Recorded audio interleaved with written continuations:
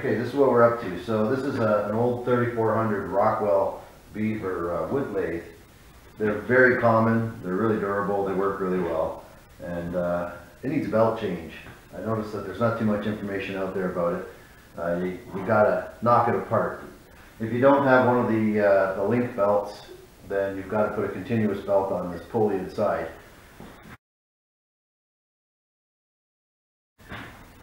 Inside this this head here, there's a pulley, and this pulley is where the belt runs around. Now there's a bearing here and a bearing here. There's these retaining collars on here, and if you look real close, there's a set screw inside here. So we're gonna go ahead and get this thing changed.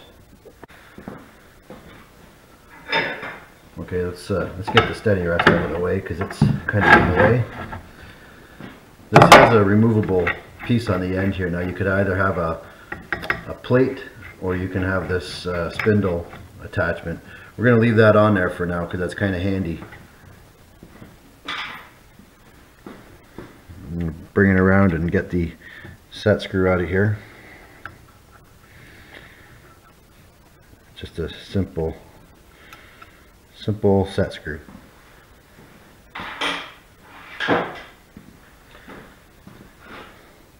So this has one, possibly two set screws. There's two holes in each one.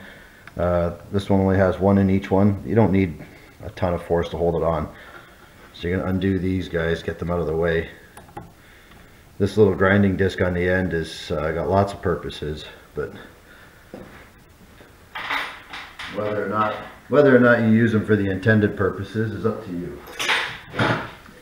So the key to remember, this can be kind of hard to figure out. This is actually a left-handed thread, so it feels like you're tightening it. I use channel locks because I don't want to get too many slivers. All right, that's it. So left-handed thread.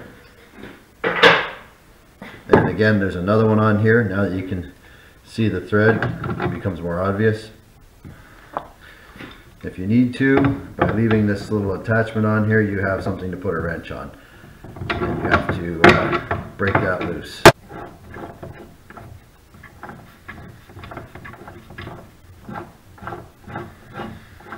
Just be careful you don't cut yourself on any of these sharp edges.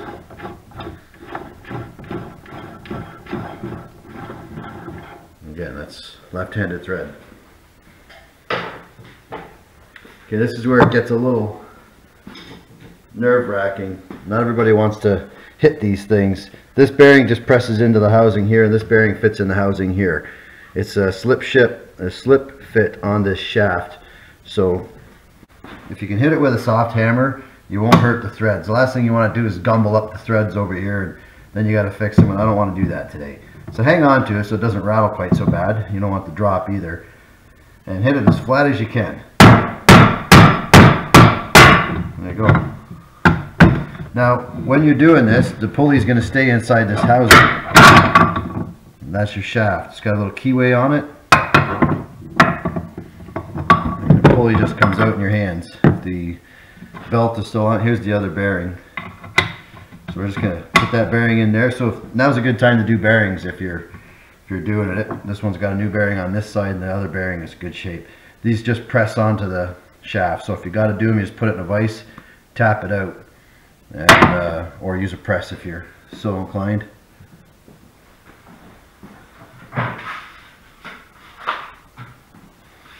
Okay, so here's what we're going to do. So we just got this belt from the hardware store. It's just a lawnmower belt, nothing fancy. It fits the pulley. What you want is for the belt to sit so that it's riding right in here nice and flat. You don't want it hanging way up high, and you don't want it sunk down in low. So then we're going to just start assembling this back together. So this keyway has to line up on the pulley. So the best thing you can do is maybe put the keyway facing one way so you know where it is. And then that way, and you look inside here, you can see it. You can see the keyway line up, and then that way there you don't have to fight with it.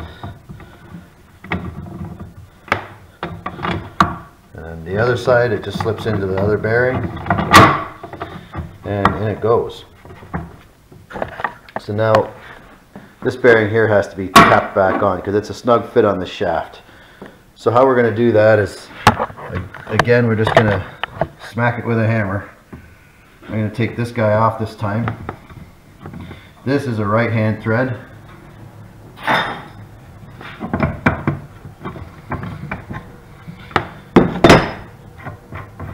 Regular normal thread, but that way it exposes the end of the shaft. So I'm just going to take a bigger hammer to put against the bearing over here, and then just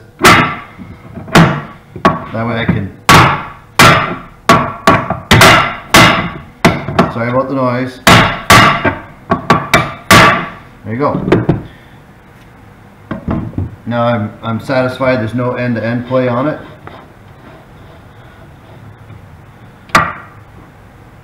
So the next thing,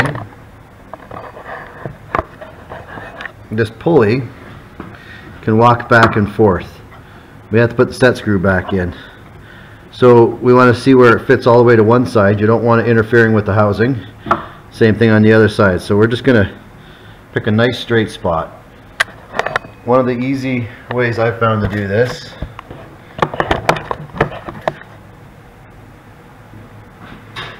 I just grab whatever square I got,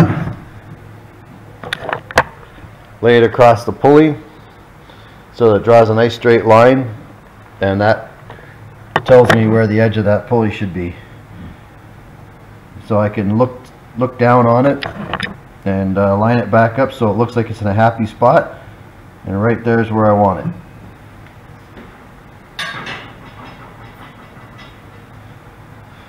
Without wiggling and jiggling it too much, I'm going to put the set screw back in, and that's going to trap that pulley on the shaft right where I left it. That way the belt will run nice and straight. You're less apt to throw it off and have things go sideways if the belt is straight.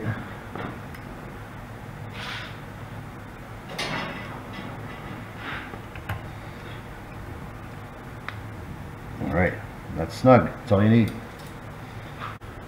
Okay, we're going to put these collars back on. Again, they're left-handed threads, so it feels odd to do it.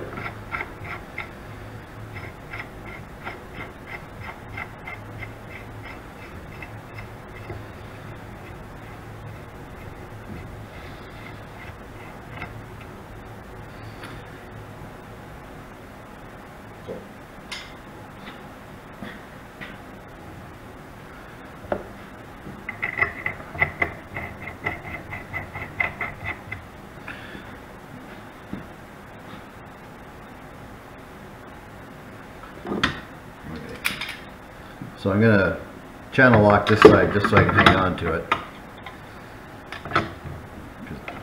And then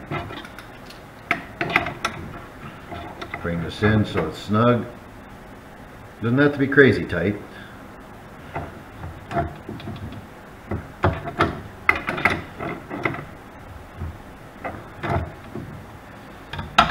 Okay, so we got one. And put the set screw back in.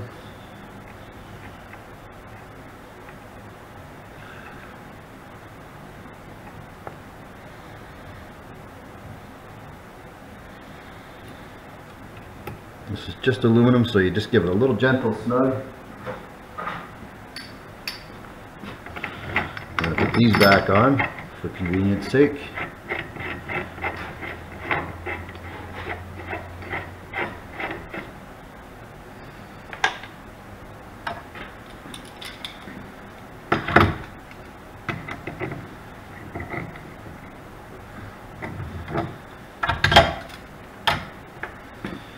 Be nice to the threads out here. You don't want to gumble them up because this is where it's got a thread on and off. So just be gentle with these set screws. There you go. That's it. Alright, so I'm just going to lift the motor back up.